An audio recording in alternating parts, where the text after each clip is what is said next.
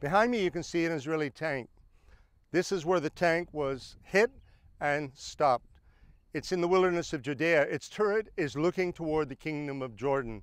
The Kingdom of Jordan, along with other Arab nations, often attacked Israel. There have been a number of wars since Israel's reestablishment in 1948.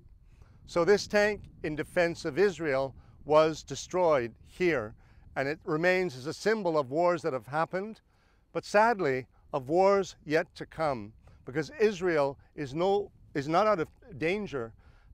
All around the borders of Israel today, in fact even in Syria, there are Russian aircraft landing and Russian troops, and it seems that the stage is being set for yet more wars. Israel will have to defend herself in the future as she's had to do so many times in the past.